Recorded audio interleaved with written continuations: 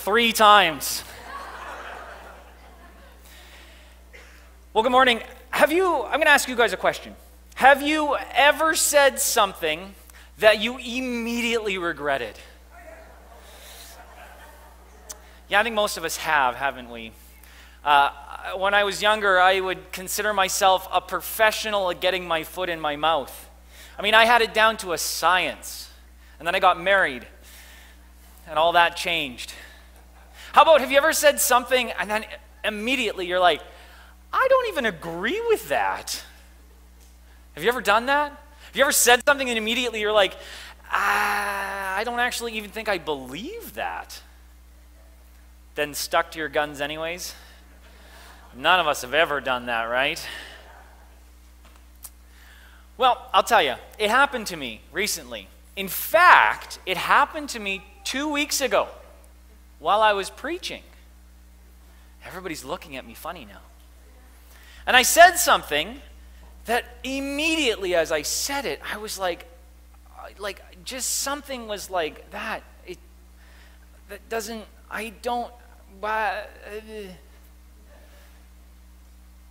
and most of you probably would never even have noticed. You probably actually didn't even register it. So what I said, as I said that I get to wake up every day with joy. 2 weeks ago, I was speaking on the overflowing joy of Jesus Christ coming out of us and just pouring out on everybody around us. And I was saying, like, I was trying to find something, and I was just trying to find an analogy to help you understand just how awesome it is to just have Jesus Christ and be full of all this joy and energy and life. And what came to my mind was that I get to wake up every day with joy because I'm not going to hell. And then, immediately, in my heart and in my soul, I felt like something was wrong. And I didn't know what. And I wasn't sure why. And I went home, and this was going through my head, and I just had this bad taste in my mouth. And I didn't know why. And I'm just reeling over it. In fact, I was almost a little embarrassed by it. And I'm just contemplating and going like, why is this not sitting with me? Why is this stirring my spirit? Why am I not comfortable with this? When in reality, there's some truth to it. It is true. But there's something just wrong in it. So I was sitting down with my wife and I was explaining to her, like, here's this thing going on in my head, like, and I don't really understand. And as we talked and I debriefed with her, I finally came to the realization that simply this: I was happy, or sorry, I came to the realization that simply this, that somewhere in my life, I'm still okay to just make it out of hell rather than live for heaven on earth. That somewhere in my life, I have a belief system that accepts that I am not worthy, that I am barely able, that I am the scum of the earth that will just make it in, fire licking at my heels as I go to heaven. I have a belief system that suggests shame and guilt sit on me and weigh me down. The Bible says, out of your mouth the heart speaks. And as I was trying to search for words, that's what came to my mouth. And now I get to face it, which is exciting.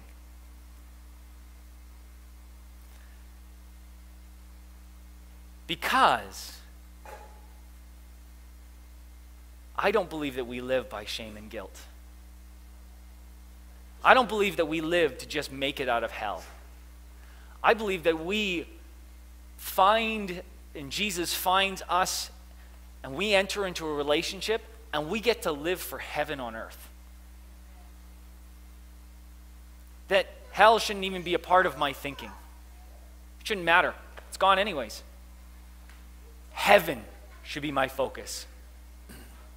Heaven on earth should be my focus. And so now I had to come to a realization that I have to face this. And immediately I knew I was going to face it in front of you. Because maybe I'm not the only one on a journey of faith. Maybe I'm not the only one who hasn't made it yet to the end. Maybe we're all on a journey of faith together. My name is John. I'm one of the pastors here at Christian Life Fellowship. And this morning, we're going to be continuing on in a series that I have been starting. It's called Put Me In, Coach. And what we've been talking about in the series so far, I'll get into that in just a second, but what I want to try and get at is one of the key attributes of a Christian and a believer is us getting involved with what God is doing here on earth. Volunteering our time, service, and energy to what Jesus Christ is doing here on earth. And it doesn't matter how long you've been in the kingdom of God. Maybe you've only been a Christian for a couple of weeks. Maybe you've been a Christian your whole life. You've been coming to this church for 30, 40, 50 years. If you have, thank you for joining us for so long. And maybe you've only been coming for a couple of weeks. Maybe this is your first week. It doesn't matter. A part of a Christian's life and a journey is that we get involved with what God is doing outside of ourselves. And so one of the things that we're talking about is how exciting it is to get involved. And the things you can do to get involved are simple. I mean, maybe join a small group. Help out at some special functions that we have. We do several, like feeding, where we feed and bless people. Maybe helping out with some of the ministries. Maybe youth group is your thing. Not mine. That's okay. I love youth. They're fantastic.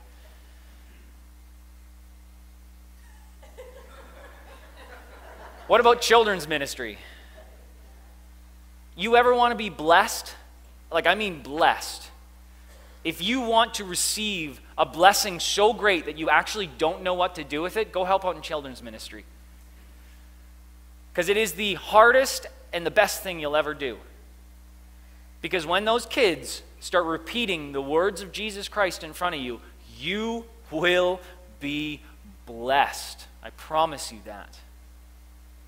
Maybe it's helping out in one of our Sunday morning ministries that we have here.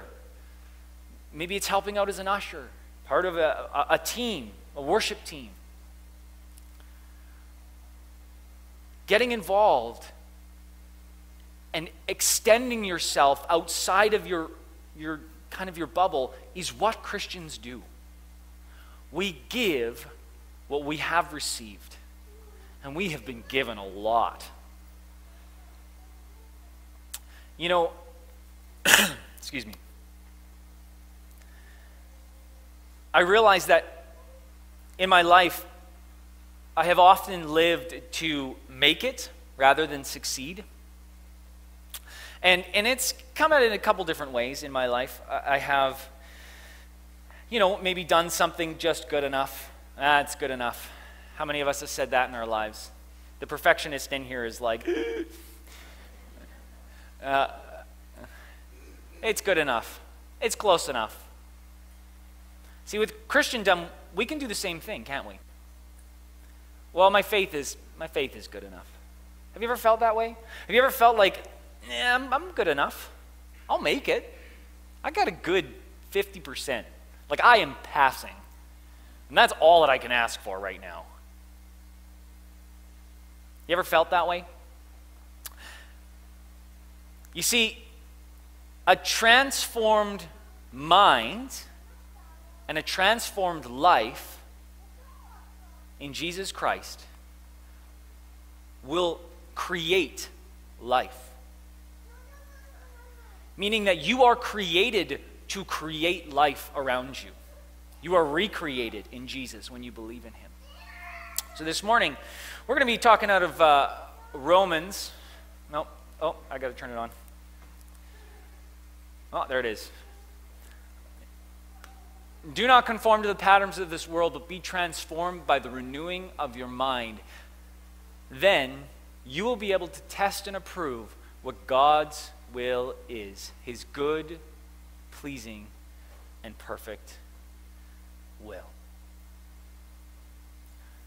Do not conform to the patterns of this world. So often, I think we don't always understand what those kind of concepts mean. We often have made it seem like we need to hide away in a bubble where no one can see us. That would be not conforming to the patterns of this world. But the pattern of this world actually is something very unique. The pattern of this world is destructive, self-serving, like self-gratifying. That's what it's talking about. It's talking about these things in this world, and you can see it around you. How many people see how greed affects people? I was chatting the other day with one of the other pastors, and we were talking about, I don't know how we got onto this topic, but we were talking about lottery winners. The average lottery winner is bankrupt after like a year and a half because greed changes you, because it's a sin. But be transformed. Now this word transformed, there's only a couple places that it's used in the New Testament, and one of the places that it's used is when Jesus was transfigured on the mountain. So I'll give you a little context of that. Jesus took 3 disciples and he went up a mountain to pray. When he got to the top, he was transfigured into a heavenly being in front of their eyes. And 2 dead people showed up. Yeah, believe that. They showed up and were there with him. And these 3 disciples were like, what am I looking at? Because they recognized these people. They were historical figures. And Jesus was transformed, and heaven came to earth in that transformation. So the same word there is used when it's talking about being transformed here by the renewing of your mind. You see, we have been transformed. We have been transfigured. When you believe in Jesus Christ, you have been transformed into something that is no longer of this world. You have been transformed into a heavenly being, a king's kid, as they used to call them. Jesus Christ, Father God, Holy Spirit.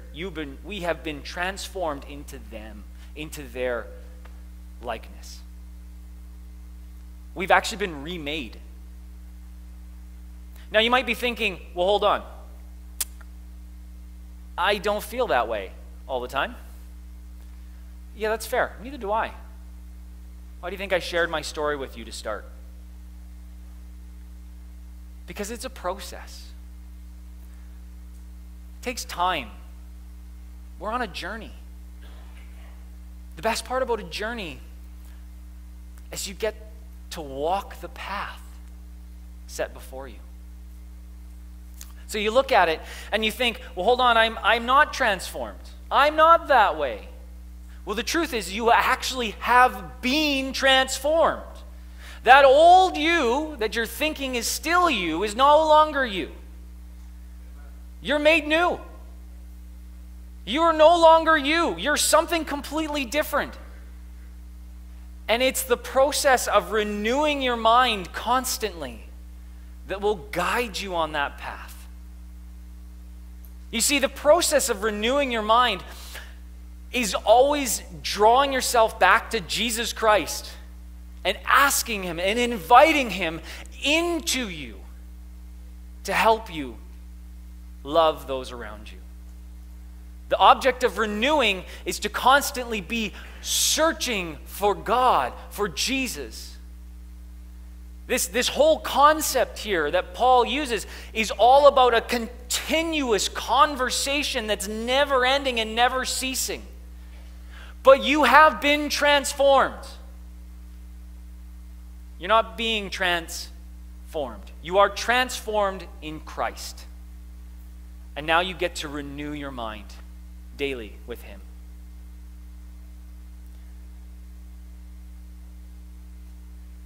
Sometimes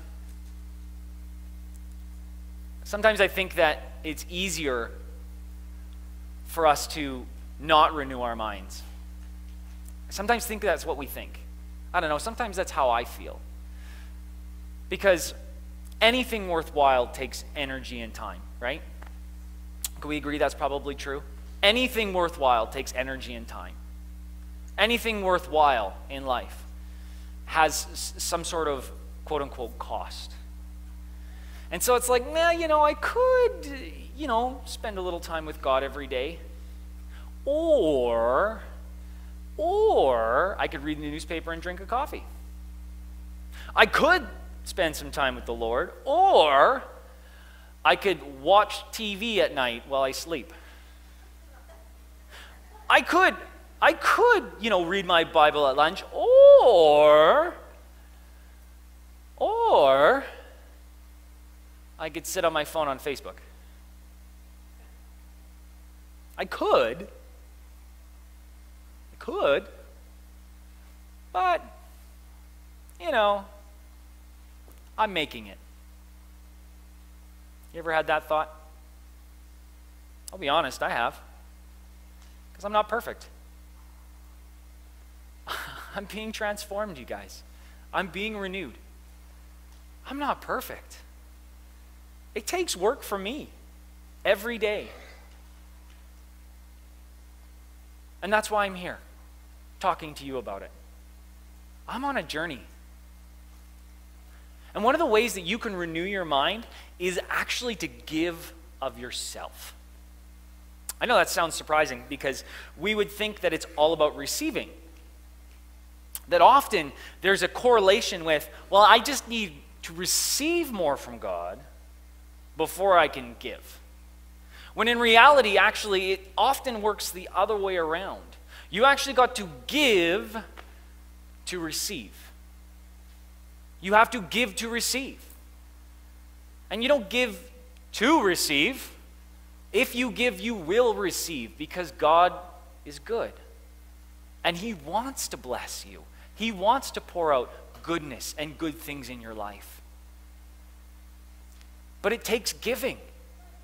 It takes serving. It takes doing. It takes action. Using what He's given you, whether you believe it or not, and He will pour out in you. And then you'll be able to test and approve what God's will is. Now here's the thing. If you focus on hell and just making it out of hell, you'll never know the will of God. Because God doesn't live in shame and guilt. A focus on being happy to get out of hell is a mindset that is focused on all the things that's wrong with you. A life and mind focused on being happy to get out, just to get out of hell, is a life that is focused on all that's wrong with you. You don't look at yourself and are happy. You don't look at yourself and have joy. You look at yourself as a worm that is just thankful to God. Actually, David, one of the psalmists in Psalms, he calls himself that before Jesus. That's what that is. A life focused on heaven will know the will of God. A life focused on heaven and heavenly things will know the will of God, you guys. Have you ever asked, okay, God, what am I supposed to do? Where are you calling me? What are you asking me to do? Have you ever asked that question? I know lots of us have. I've asked that question many times. Like, God, where are you sending me? My wife and I, when we were living in Victoria, I didn't actually ask the Lord, He told me. When we were living in Victoria, He clearly said, you need to move to Nanaimo. And we're like, why are we moving to Nanaimo? He's like, I'm not going to tell you. He didn't say that, but He didn't tell me. So I assume it was something along those lines. And so He didn't tell us. He said, you moved to Nanaimo. And we're like, okay, we're moving to Nanaimo. My wife got a practicum for her last student education thing in Nanaimo at one of the schools. I was already working in Nanaimo, driving every day back and forth from Victoria. So it was like, okay, God, you're taking us here. And we went to a spiritual drought. We went from awesome friends, loving, serving, receiving from God, I was being mentored to nothing, to a desert. We're like, God, what do you send us here for? Why are we here? For 8 months. And only in hindsight can I tell you, the Lord is smarter than you and I.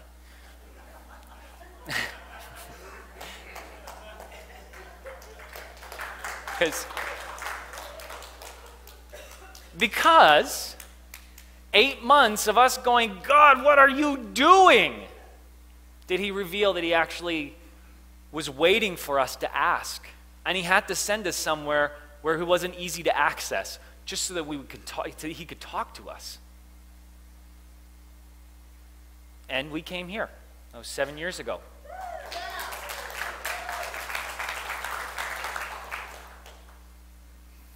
The Lord took us into a drought so that we would come after him, because he knew we would. But anyways, that's just our story. But have you ever asked and gotten no answer? It's not fun, is it? You're not going to hear from God if you're focusing on your shame and guilt and everything wrong from you. Not the way you want, anyways.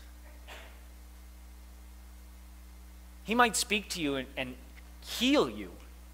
But what you're looking for, those answers of what to do, where to go, how do I get there, what does it look like, who do I got to talk to, how do I get the skills and abilities, all those questions that you're asking yourself, that comes from taking your focus off of everything that's wrong with you and realizing that's gone. Because that's what, you are transformed. You have been transformed. That's all gone. Can we still struggle in the flesh and have difficulties in life? Yes. Are we going to be perfect in this world? No. Should we strive for perfection? Yes. People say, well, why strive for it if you're not going to make it? You know, that saying, shoot for the stars, and if you miss, you'll be floating in space forever. Sorry. Shoot for the stars. Shoot for perfection. Are we going to make it? I don't think so. I don't. Not until we die. I don't think we'll be perfect until we die. But God says shoot for it anyways. Shoot for it anyways. Focus on heaven. Focus on what's good about you. Focus on what's right about you. Don't focus on all the things that's bad about you. Don't let your shame and your guilt dictate you and your identity.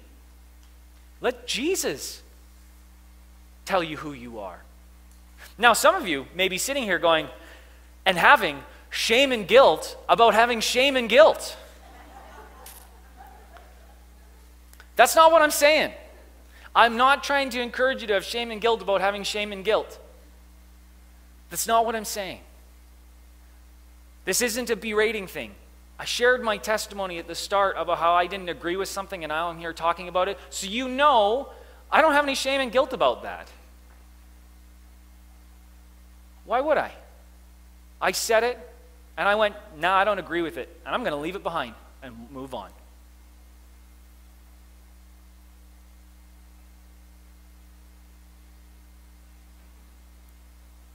Let heaven be your focus. Not what you can't do. Not what you can't do. Because God's will is perfect. And when you act with heaven in mind, regardless of what you do, you're going to see what God is calling you to. When you serve with heaven in mind, God is going to reveal to you this stuff. When you give with heaven in mind, God will enlighten you and give you wisdom. When you love others with heaven in mind, it goes much further than just as a prerequisite to get out of hell. Hear what I'm saying? So I'm going to give you an idea how to do that. So one of the concepts that that I like to kind of flesh out. And I'm going to tell you a story first. So there's this lady, Corrie ten Boom. Have anybody heard her name before? She's now no longer living and in heaven. She was a German. She was living in Holland. She's Dutch. She was living in Holland during the Second World War. Her and her sister and her whole family were carted off to concentration camps. She went to one herself with her sister. Her sister died in a concentration camp. And she lived a life full of faith and joy. She lived a life like I could only hope or dream to live. I mean that. She lived a life that was focused on Jesus. Didn't matter what anybody else was doing. Jesus was the only thing that mattered in her life. And after all of that, in 1946, I'm pretty sure, so a year after the war ended, she went to Munich, Germany, to tell people about Jesus. Because everybody deserves grace. And there she was in Germany, and a guard, one of the SS guards that was at their concentration camp, came up to her. And he said, "I've become a Christian. I'm here to ask for forgiveness." "I'm here to ask for forgiveness," he said. So think about this Dutch lady who was in a concentration camp with her sister who died in that very camp. This man was a guard, and one of the worst by her accounts. One of the meanest, one of the most brutal. And she says, "I prayed, God, I can't do this. I can't. What I can do is I can lift my hand and I can shake his hand. But the feeling of forgiveness, I can't do. I need you to do it for me. Because I can't. Can't do it." So she stretched out her hand and took the man's, and she said it was like a burning from her hand up her arm into her shoulder and then through her body. And God delivered her forgiveness for this man. And she cried out, "I forgive you," and wrapped her arms around him in love. Not under her own power. She leveraged the goodness of God before she received it. Do you get that? She loaned against a promise that was yet to come to see God's goodness, knowing that his goodness would come through. Knowing that it was not going to be under her power, but she was going to do it anyways. Because she knows she serves a good God. And if you want to know how to live a transformed life and be constantly renewed, leverage the goodness of God before you have received it. Loan against it is a better way of saying it. Loan against it. You know what's coming. Loan against it. Borrow against it. Borrow against it. Even if you don't believe it, borrow it against it. If you want to be transformed, if you want your mind to constantly be renewed so you can see the will of God, and you don't have joy in your life, borrow against the joy of the Lord. Because guess what? I'll get you to skip ahead here. Samantha, thank you. One more if you could. Because the Holy Spirit's going to produce stuff in you.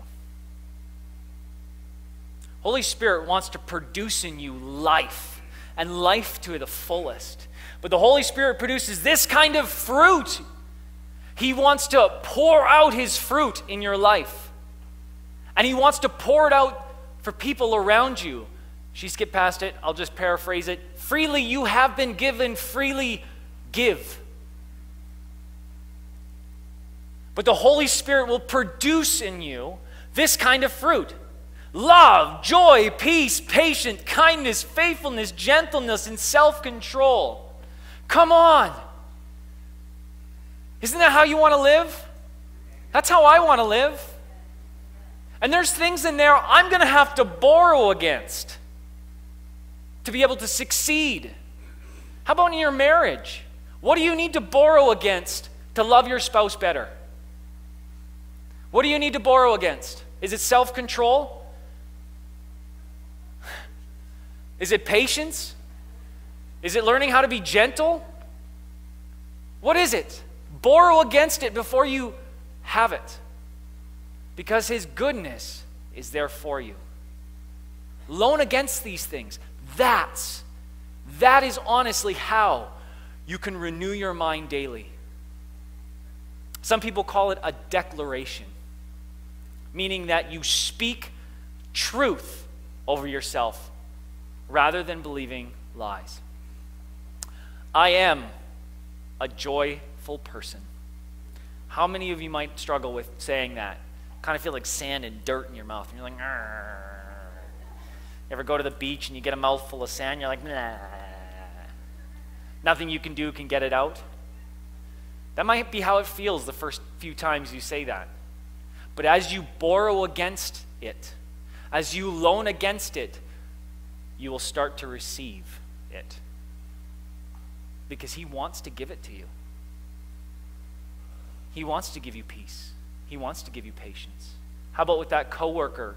They always comes up with the same thing and you're, every time. How about gentleness, kindness, and patience? I will be gentle to them. I will be kind with them. Renew your mind. Renew your mind. Could you imagine with me what it would be like if we as a church did this? Think about it with me. My favorite thing to do is to dream ridiculously large dreams, because God could do them. Can. I might not be at the center of it like I am in my own dreams. You're supposed to laugh at that. But God can do ridiculous things. And it starts with you recognizing you are transformed. And that shame and guilt you might be feeling right now,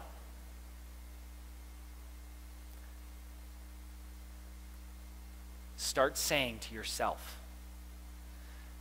I have been made worthy by Jesus Christ. I have been made whole by Jesus Christ. I have been made right with God through Jesus Christ.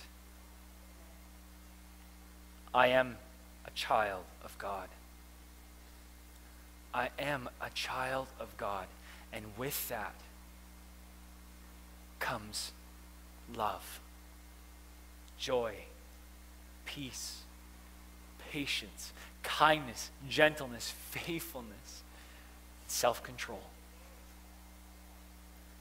I can, because heaven is in front of me. And I want as many people to join me as I possibly can. Because when heaven's in front of you, you're not looking at the fire behind you. You're looking at who you can bring with you. Because nobody wants to go alone, do we? I don't want to go to heaven alone. I want to bring as many people with me as I possibly can. And if you want to grow, serve. If you want to grow in your journey of faith, find a place to serve, because that's how you'll grow. If you want to hear more from God, serve. It's simple. If you don't put yourself in a position for God to activate the gifts in your life, it's really hard to hear Him. Put yourself in His way so He can speak to you. Amen? Amen. Well, I'm going to pray and invite the worship team, rest of the worship team to come up. We're going to respond in worship this morning. Lord, we just thank you, God, that in all things, Father, your faithfulness will endure. Holy Spirit, we thank you that we can trust in you. We thank you that we no longer live to get out of hell, but to bring heaven to earth. We thank you that you poured yourself out for us, and that you told us to loan against your goodness in our lives. You told us to seek your goodness in our lives. Father, we just accept the challenge you've set before us. The challenge of loving others as much as you've loved us and more. And we thank you that you've made us worthy.